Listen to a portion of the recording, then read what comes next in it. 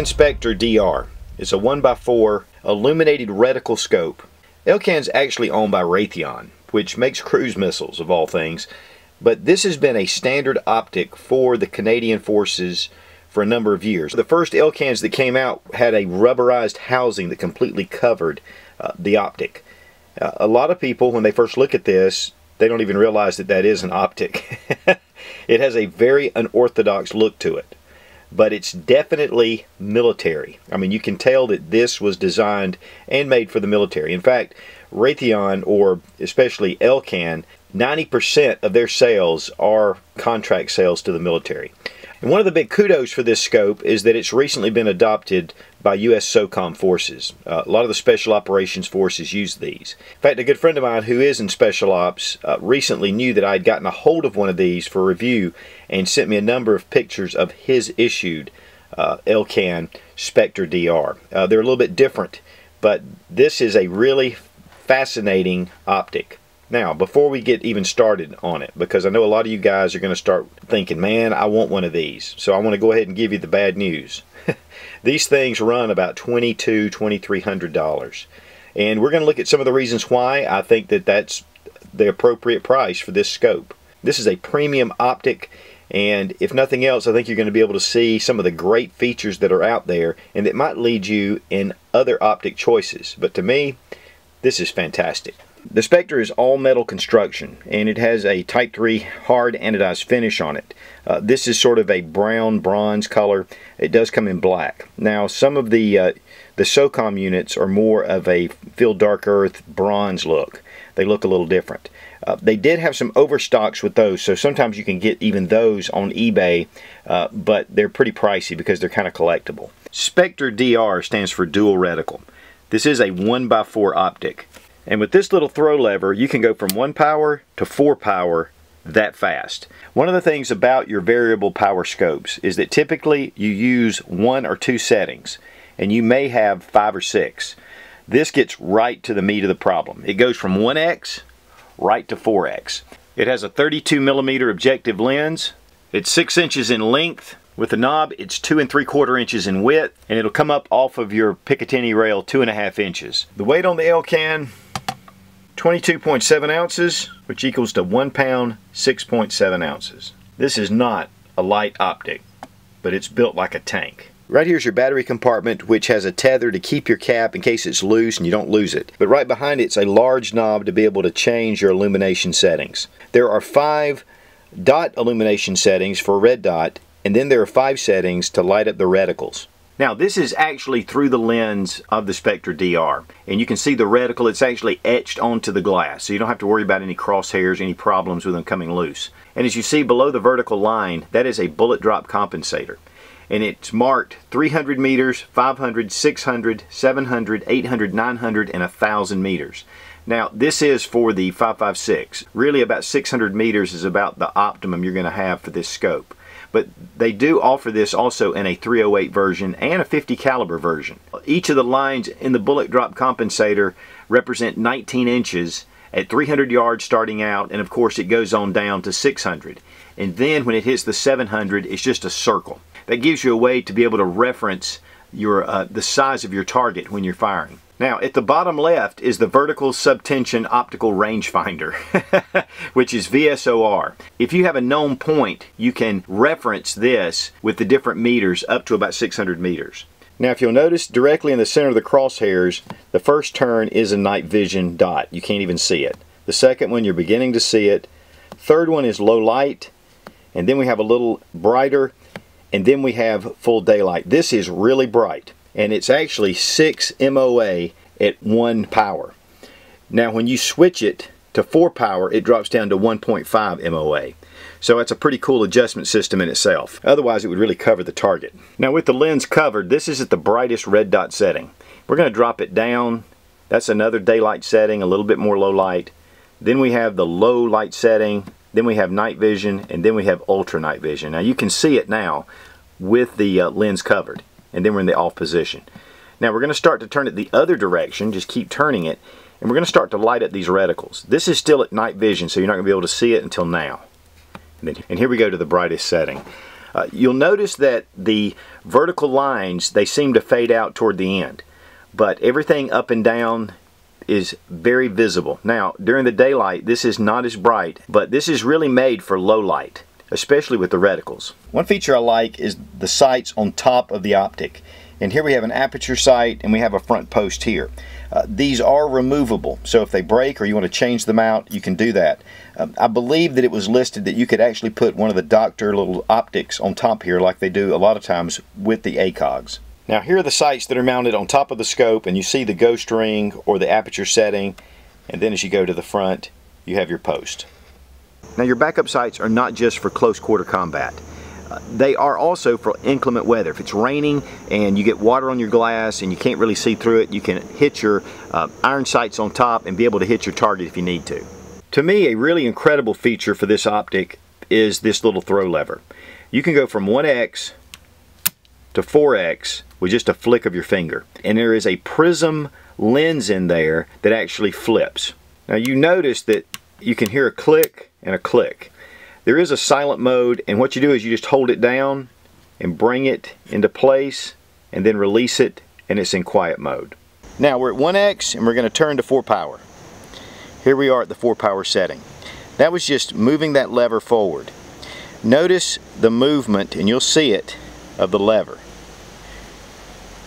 It switches, and that's pretty flippin' cool. Here I'm going to set the beam up. We're going to move it on to 4 power. Right there in the dead center. You can see where the lever is captivated, bringing it down, pulling it over. Real simple. I like simple.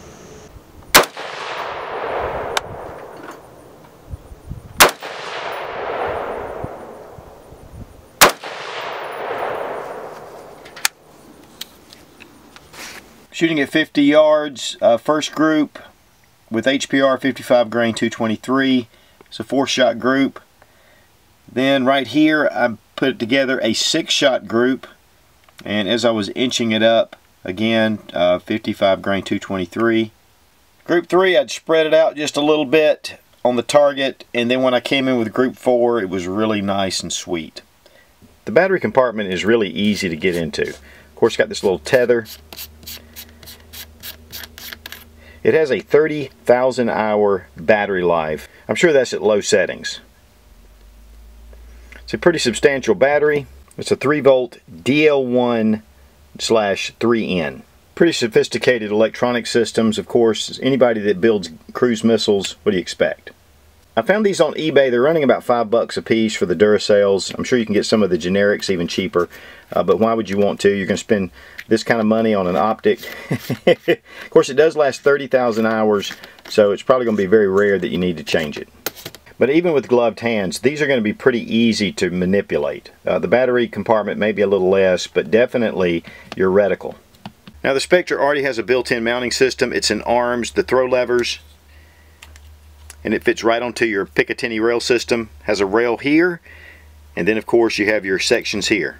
Now the eye relief is 2.75 inches, so it gives you really ample eye relief compared to the ACOG, which is about 1.5 inches. But you need to make sure you mount it, and of course you can mount it, move it back and forward when you feel comfortable once you shoulder your rifle. You want to line this bar up with the Picatinny and then just close it down. Really great secure mount.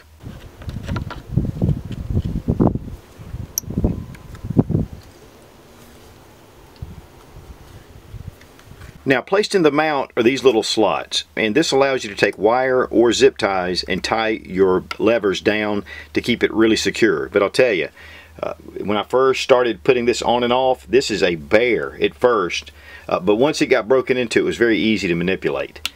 But still, there's a lot of tension there. But just for security, especially in a high stress situation, having these locked down would be great. And of course, to remove it, just grab the throw levers. Again, these are pretty tight, but that's great. Pull it right off. You can place it back on, and it should retain zero. Now, speaking of zero, being able to adjust your sights for windage and then of course elevation. One of the kind of unique things about the Elcan is that it's not internally adjusted. it actually adjusts the optic itself. The optic is never adjusted except through the mount. Right here is your windage. On the front here is the bar, and what you do is make sure that's lined up symmetrically, and then you can turn right or left right here. You can use a quarter, you can use a spent shell, or you can even use a screwdriver to turn this left and right. Now the elevation knob is right here under, and it's spring loaded, and what that does, it applies tension to the mount to keep this scope very stable. But one of the things, you're not going to inadvertently turn this because there's a little lock right here. It's a little silver lock, and you just push it up out of the way, and then you can make your adjustments. And then when you're finished, bring it down and lock it into position, and believe me, it's not going anywhere. Now, of course, unless you take this out to the field, you're not really going to be able to tell the quality of this glass. It is incredible. In fact, it's really more like top-line European glass. It's just fantastic. It's really super clear. And one of the things about glass, and if you don't understand about scopes, buying cheap optics, you're typically buying cheap glass.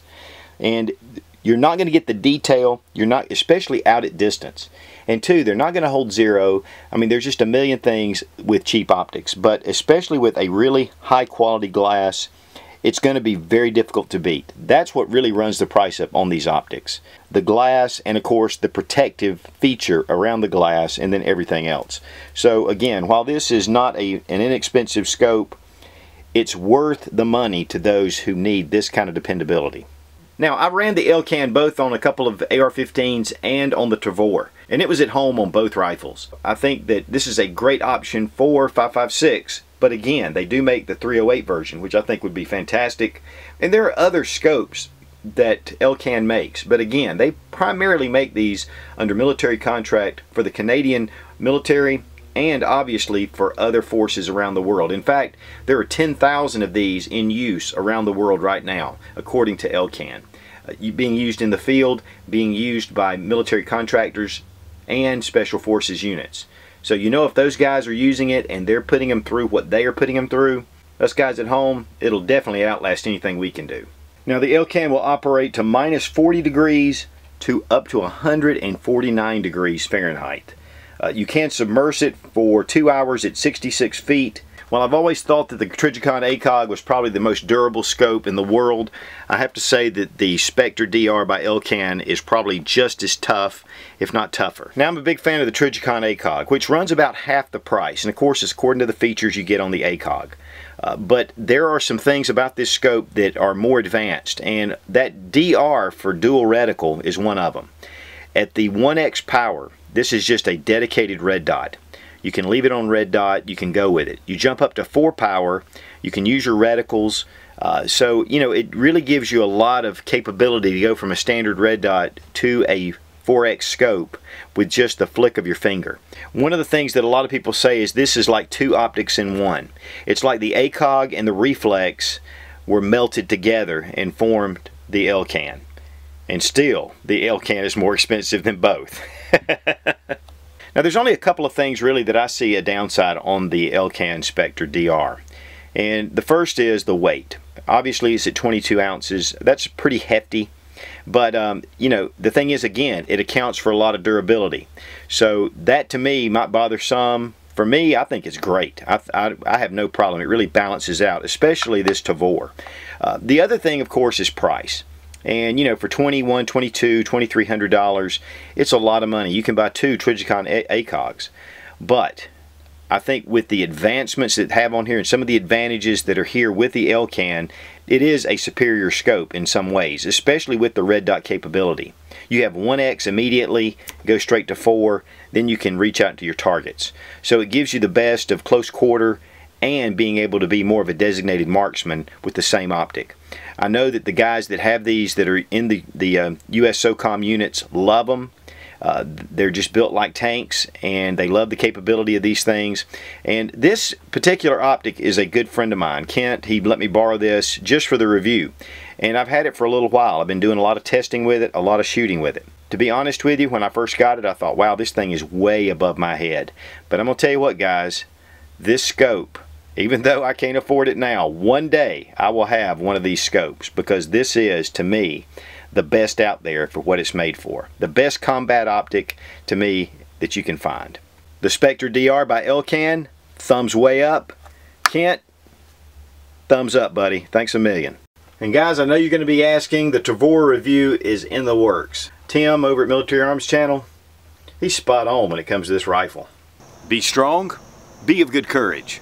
God bless America. Long live the Republic.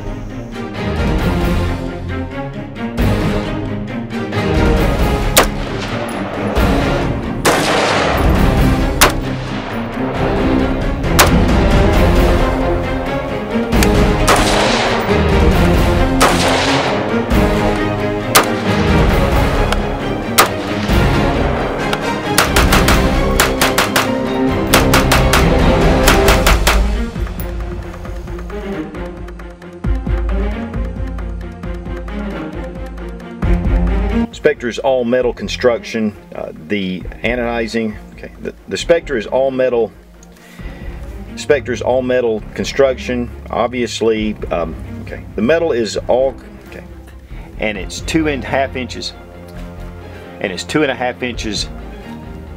It starts at 4, 6, 8, and 10. It's got one. Take the shot. Bad guy's not having such a good day.